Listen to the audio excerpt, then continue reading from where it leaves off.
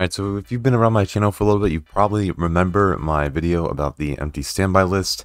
I've had people coming to my Discord like crazy with air quotes. There's been at least like 10 or something asking for the standby list, and I figured because that website is down, I would offer you two alternatives really quick that you could use in place of that standby list or just another source to get it essentially. So number one, I do have the empty standby list posted in my Discord. It's in Tech Talk. You'll see somebody else reposted it, a very Chad guy who did that. Shout out to you. Otherwise, there is another program you could use called Intelligent Standby List Cleaner.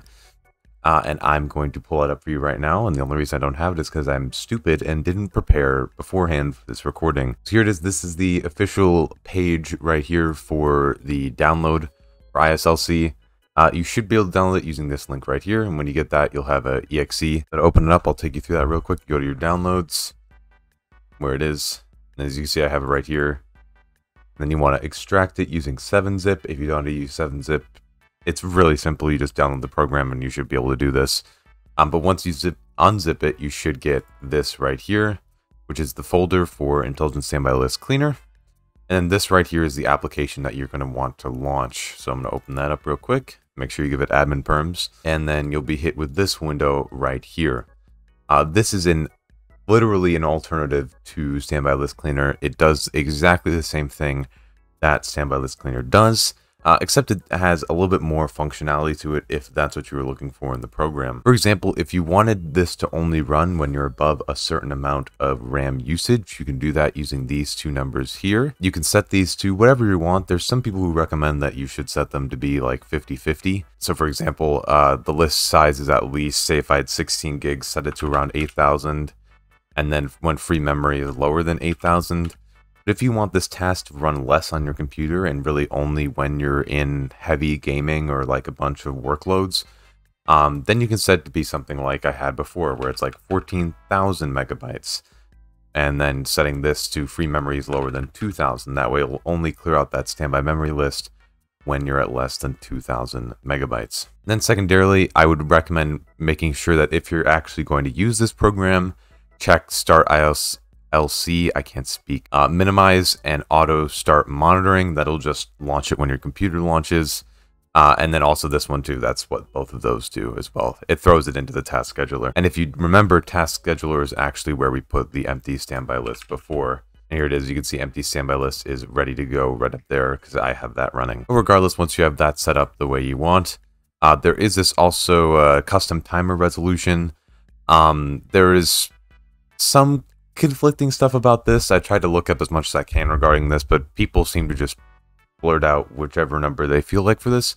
So my recommendation would be, if you really want to use this, set it to 0.5 and try it out. If anything acts funky, set it back to default. Default is normally 1 millisecond, so keep that in mind. Mainly the benefit to doing this is just you're getting slightly quicker response times because it basically shortens the window of the CPU's responsiveness. So if this does benefit you, then sure, set to 0.5, go for it, go crazy. But some people don't even notice any difference with it on at 0.5 or just at default. So you can test it and then just find whatever works for you. And then whenever you have the timer resolution set the way you want, you can check enable custom timer resolution. The final thing is, before you hit the start button here, make sure you change this polling rate to something that works for you. This essentially just sets how often the ISLC will check for these parameters over here. So you could set this, most users want to set it between 500 and 1,000. You don't really need it any quicker, and you probably don't need it any slower either. But again, that's all personal preference, so see whatever works for you. And with that, that's just a couple quick alternatives. You know, I tend to try to make these videos as short and quick to the point as possible. So if you do have any questions, feel free to either leave them down below or ask me in the Discord. I'm pretty responsive in the Discord, so if you have any questions, me or somebody else in the Discord can help you out because we got a pretty decent community there now. Just a quick addition at the end here. I just want to let you guys know, make sure you get other opinions on this too. There are a bunch of videos on YouTube regarding ISLC. So if you need additional information, which I'd highly recommend, look at other people's YouTube videos, look it up online. and decide what works best for you. Obviously, like I always try to advocate for, don't just trust me. But anyway, let me finish up this video. Yeah, I want to thank you guys for the support while I've been on Exodus for 40 days in the desert, and I appreciate you guys, and there'll be more content to come soon once I actually get the time to make it. But yeah, I hope you guys have a fantastic day. This is Clem, locking out. Later. Oh, and I was told to tell you to subscribe, so if you're not subscribed, you should subscribe, or else people are going to be angry at me. Yeah, later.